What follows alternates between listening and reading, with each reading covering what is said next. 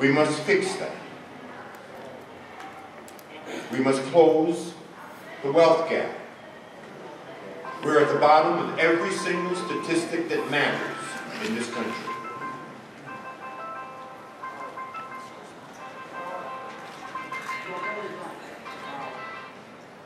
We must fix it. And as I said before, wherever black people are going in the 21st century, it would be because black people were taken care of. So we must not have, when another Congressional Caucus meeting, and Jim was right, I think this is the premier event of the caucus, and not have solutions. This is my 23rd conversation about this over 32 years. And of course, at the end, people come up and say, well, what are we going to do? Well, as Eric pointed out, there's some stuff on your seats that we are doing. Now, this stuff is, can you pass me that, Eric?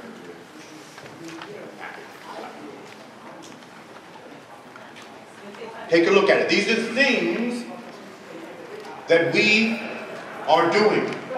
We're not talking about them. We built the infrastructure to do them. First is we need to save our children. So what we have done in Frasernet, as you know, there are 52,000 top black professionals, business owners, and community leaders in our network. We're 25 years old. We're the largest black network in America. We are proactive. We're about education and training around creating work and jobs and economic development in the context of our community. We have two simple goals: to make black people the #1 employer of black people in the 21st century. And we've been working on that for 25 years, and we'll work on that for the next 100 years. So that's what it will take. It will take another 3 to 5 generations to make sure that that happens. And secondly, our goal is to help black people build wealth that can be transferred into generations. But first, we want to help our children. We've built the infrastructure. We've built the network. So we've now built a network for our young people. If you're 17, you're a student, 17 to 25 years old, you can sign up for free membership in our network and get everything that we produce, including all of our books. Come to our conference, at Power Networking Conference in June, free of charge. But you must be a student. I didn't say college student. You could be a high school student, you could be taking vocational training, you could be taking technical training, you could be getting a community college, doesn't matter. You must be a student because education is the future for our people. Now, if you're a really good student, a B+ student, you can come to our conference for nothing.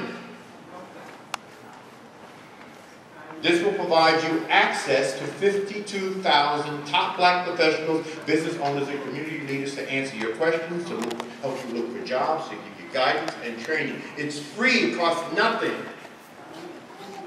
We're committed to recruiting 1 million students to this network. It's free. This is something that we can do. No one has to do this for us. We can do that. Wealth is huge now. God didn't put us here to make money, though. He put us here to make a difference and to add value. And then when you're making a difference and adding value, you will then make money. You will not be able to get out of the way. But wealth is huge in the context of our community. Why is this closing this wealth gap so important? Because A, we are the only culture in the history of humankind that put political empowerment before economic empowerment. Last year, we elected over 9,000 black public officials in America, and we're still at the bottom of the educational and economic heap. What does that mean? It means that you can't do it by politics alone. How dare we put that kind of pressure on our political leadership? But again, we're no fools. We were born at night, but not last night. And we do understand that we're all impacted by public policy, and we're all impacted by the politics of inclusion. So yes, we must continue to use the power of our vote to empower those who empower us. So economic development is hugely important. Why? Because your wealth will determine where you live. Where you live will determine where your children go to school. Where your children go to school will determine their higher education, and their higher education will determine their lifelong earnings. And your children's lifelong earnings will determine where your grandchildren live. And where your grandchildren live will determine where your grandchildren go to school. And where your grandchildren go to school will determine your grandchildren's higher education, and your grandchildren's higher education will determine their lifelong earnings. Do you understand the cycle of poverty? That's number 2. Number 3. In case no one has told you, we live in a democratic, market-based economy. And in a democratic, market-based economy, the only color that really matters is green. No, I'm not saying it's right. I'm just saying that's what it is. So until our pile of green is as big and as high and as deep and as wide and as leveraged as any other cultural group's pile of green, we will never be considered an equal at the table of democratic capitalism. That's number 3. And finally, number 4. At the end of the day, brothers and sisters, when we finish pontificating ad nauseum about our issues, somebody's got to write a check. Our Jewish brothers and sisters can write a check. Our Asian brothers and sisters can write a check. Our Arab brothers and sisters, whether you agree with them or not, can write a check. We can't write a check. Do you realize that we cannot even convene unless somebody else writes that check? We must fix that. That's right. In the 21st century. We have the tools to do it. We've created a program called the Moses Project. On the back of the Moses Project are 10 financial commitments for financial freedom for black people. We're trying to recruit 1 million black people to save a minimum of $50 a month. That's all. $50 a month. There are 10 principles. Look at this. And to become financially free over the next 3 years, excluding mortgage. So it's a program. It's there. It costs nothing. All we have to do is get people to recognize it and to sign up for the program. So we have a program for our young people.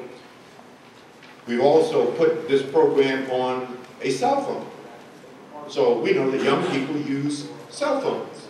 So if they want to access this network, all they have to do is connect to our cell phone, FraserNet.Mobi, and they can access all of this for nothing. Download all of my books, all of the teachings of all of the wonderful people in this network for nothing. We have a very special sister in the audience here this morning, Maggie Anderson. I don't know if you're familiar with Maggie. She is the founder, co-founder with her husband of the Empowerment Experiment out of Chicago. To Ivy League, Maggie, please stand when people see you. To Ivy Leaguers, Harvard, University of Chicago, for committing their life to making sure that whatever dollars they earned was invested back into black businesses in the Chicago area. Go on her website, the EE Experiment. Incredible what she has done to demonstrate what we can do when we recycle dollars, and we can recycle dollars, and now she has created a national initiative around the Empowerment Experiment. So there are things being done, and we must engage. We must fix these problems.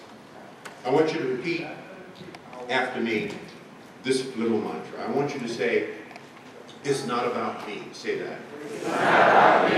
It's about we. It's about we. It takes teamwork. It takes teamwork to make the dream work. To make the dream work. We have the timber. We have the timber. Let us build. Let us build. Thank you.